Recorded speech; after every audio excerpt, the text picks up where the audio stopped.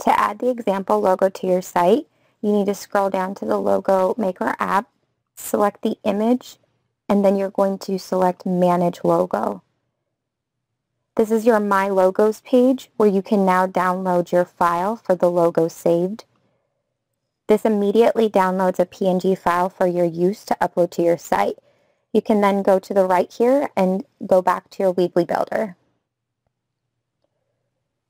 To edit the created logo, you can simply select the logo in the builder and you will then see the option to adjust the size here. Moving this will make the logo larger or smaller.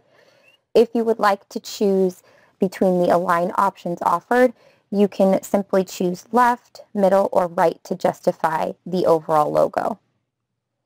You can use your mouse to select the logo and move it left or right, and also use this little square box to make this logo larger or smaller. If you have multiple logos saved, you may scroll through each of them by using the left or right arrow, or you can also scroll to the left-hand side and add the Logo Maker app again to save multiple logos for comparison on your website. To get the logo at the top of your site, you may do so by using the logo PNG file provided when we downloaded the files. This may vary on location at the top of your builder depending on the theme chosen. However, in this case, I will do so in the upper left-hand corner by highlighting over the website name and selecting logo.